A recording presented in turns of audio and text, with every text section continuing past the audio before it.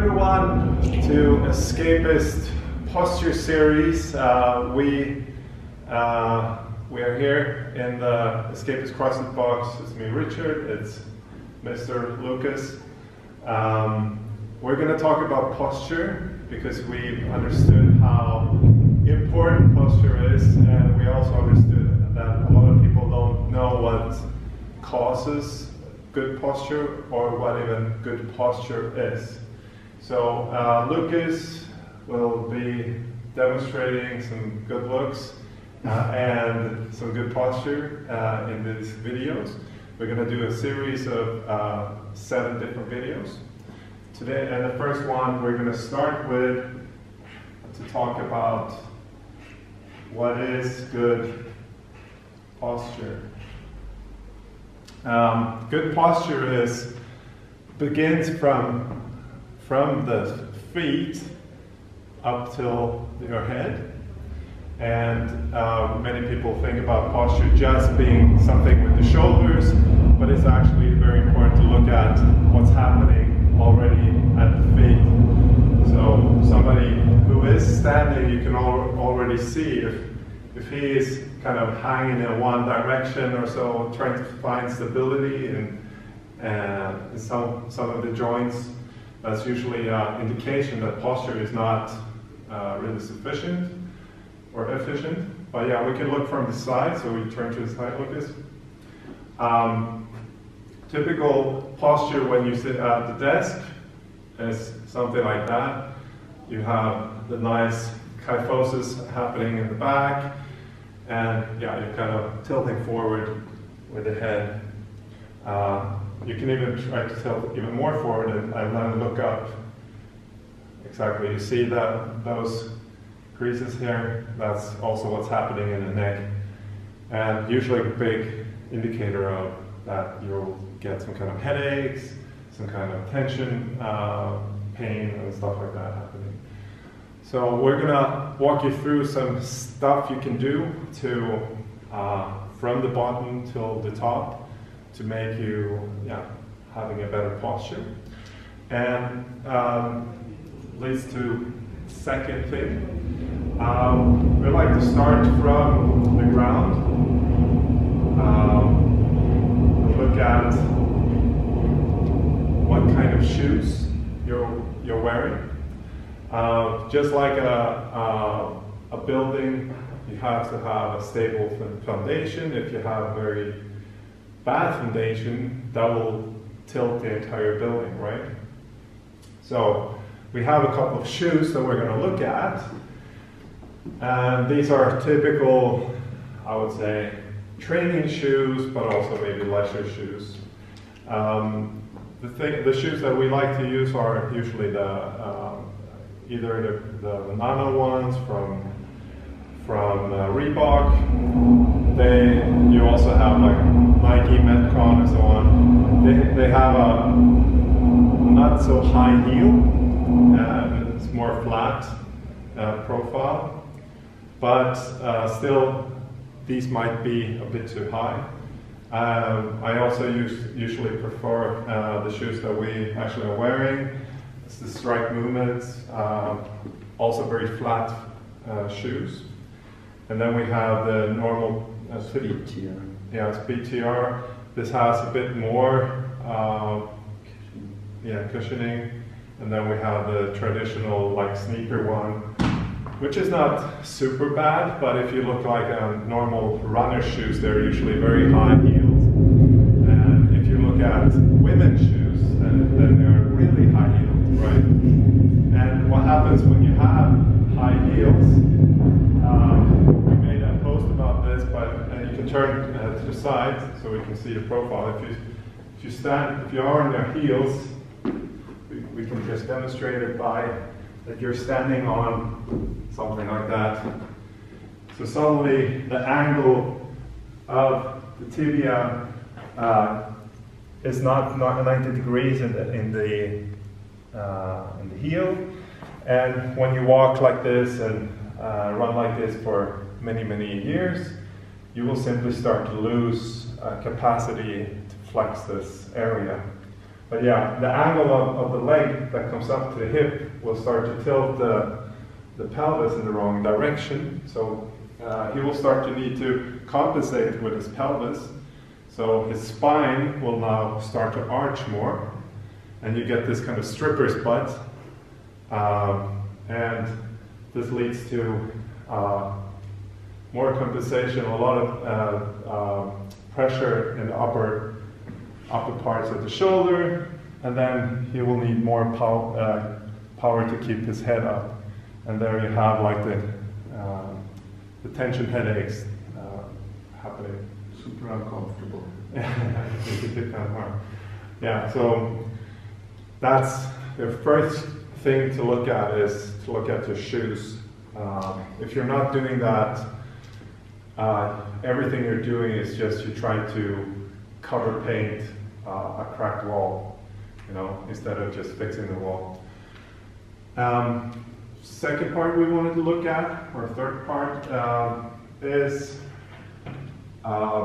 since most people work in an office, there's a bit of a debate, standing or sitting. Which is the best? Now there are many people talking about you have to stand now, everyone has to have a standing desk. And yes, it's very good to have a standing desk, but it's no use it's not useful to have a standing desk if you're using high heels, for example, or if you're wearing bad shoes. But also, it's not totally 100% beneficial just to stand all the time. We're made to move, so if you can move when you work, meaning you can sit for a while, you can stand for a while, that's going to have a huge impact on how you feel, and also your energy levels will benefit from that. Second from that, we're going to look at how to sit and how to stand. Let's see here. How to sit and how to stand. All right, let's start with the standing. So when you stand, we can look from the side. We say that you have a standing desk. Then we can try to do the best for ourselves to create stability in the shoulders. And that is by creating external rotation in the shoulders. So you simply turn your palms up like that, then you can bring the elbows down, and now you can turn the hands over. Now suddenly the shoulders are much more stable, and it's much harder for him to push the head forward. So the head is kind of locked into this position. Now if we relax here, it's going to be much easier for him to tilt forward the head and get that tilt in his neck happening.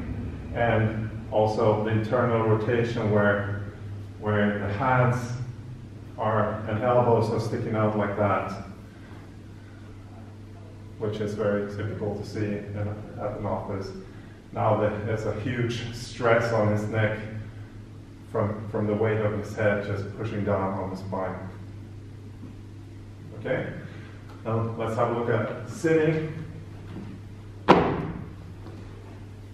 Yeah, very typical way to sit is to sit like this.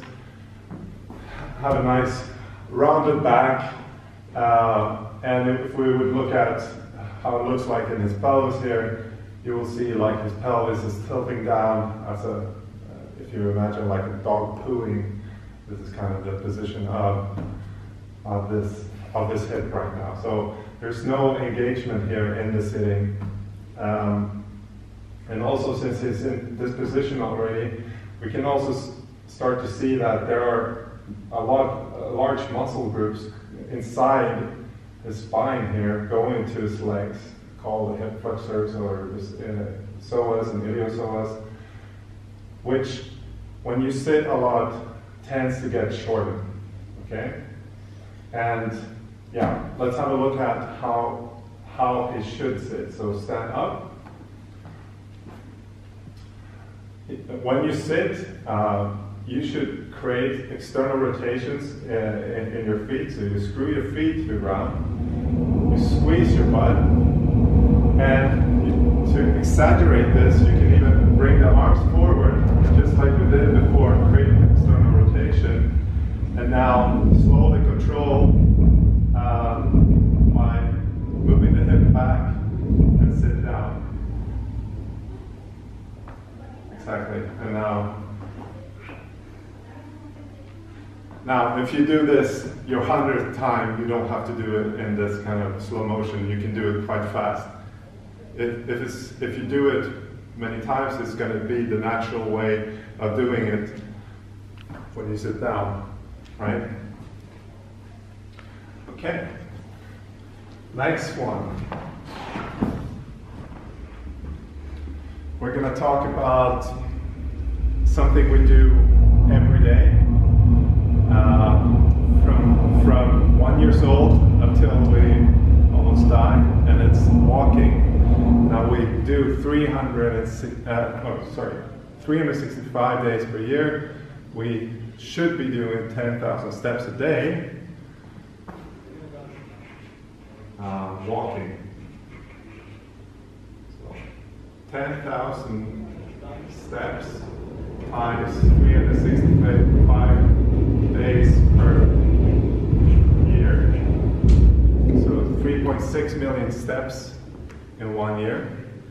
And if you do that in bad shoes, and also if you tend to walk with your feet turned out, you will also start to have effects upstream in your body. So let's look at the feet.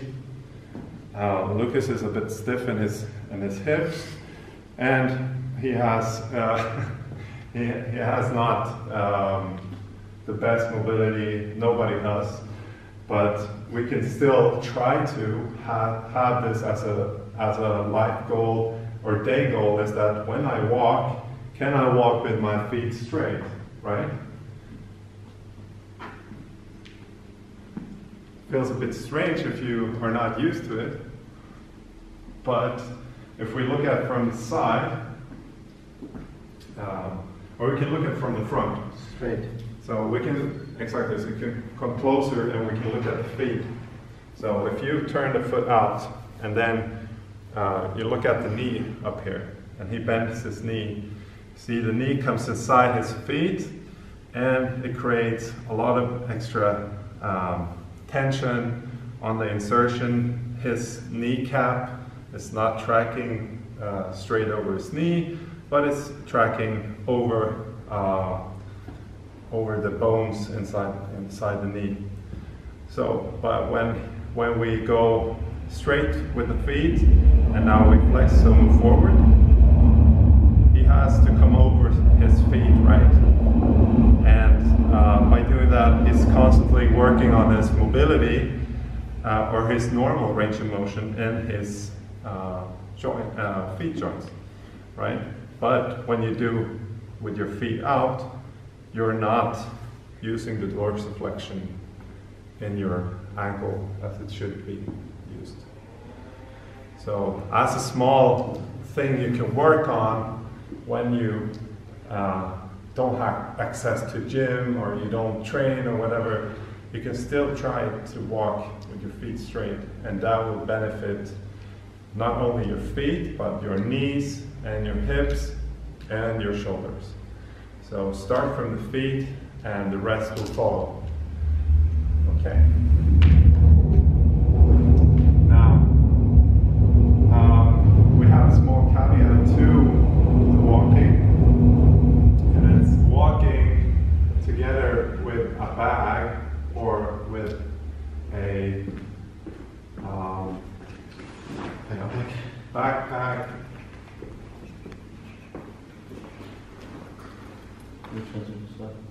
We can take the normal backpack. So the normal backpack is probably the most beneficial if you want to carry something.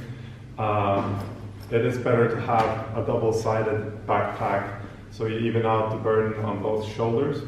Now, a very common see is people walking around with it like that. Suddenly, he will need to compensate by pulling up one shoulder on one side, and suddenly we have this crazy tilt happening, not only in his upper part, but also in his pelvic. So suddenly we have a lot of things not working motorically as it should be. But yeah, just wearing a normal backpack, people tend to also have to put their shoulders forward to kind of protect and pull that weight forward, and that will also affect your posture immensely.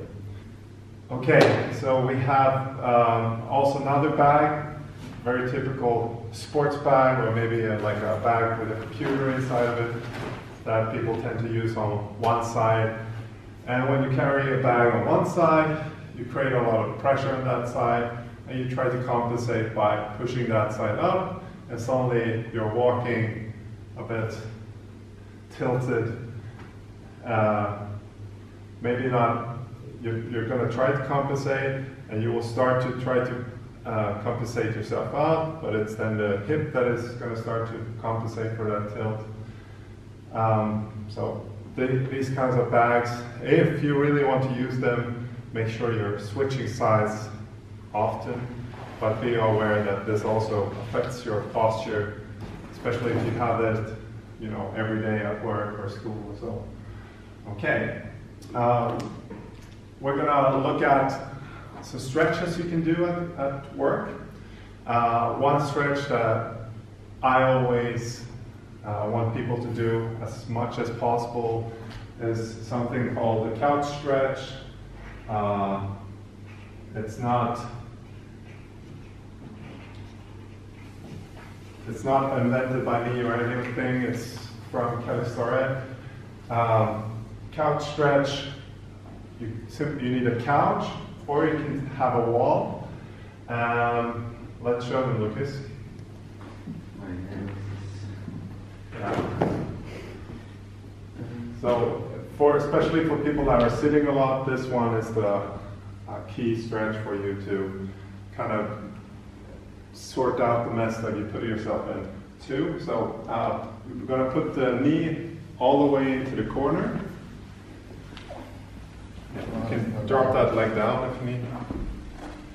And you want to get the foot straight behind the butt. Oh, here's somebody who's very stiff here. And you're going to start in this position by squeezing your butt, pushing the hip forward, and you're going to spend some time here. You can spend time on the couch, watching TV or something, and the more time you spend here, the more you will start to be able to raise yourself up. And my pants are a problem though today. Yeah. Don't wear too tight pants for this kind of stretch. But yeah, normal range of motion would be to have be fully straight up in this position. I will try my best. We don't want to injure your hand. But yeah. Yeah, nice. So you want to spend about 5 to 10 minutes of this a day. 10 minutes is probably a minimum if you're very stiff. Like me. Okay. Now, second stretch to use at the office or at home. We're gonna do something called a wall swimmer. And you will need a wall, you will need yourself. Luke is going to demonstrate. So back to the wall, yeah, all the way. And try to get the back flat to the wall. And now that you bring the arms out like that, try to bring the shoulders in. Yeah, you bend the arms, you can relax a bit. And now his goal is trying to extend the arms, keeping the arms close to the wall all the time, and go up and down. This one is brutal, but it's very effective. And you try not to compensate by coming out of the wall from.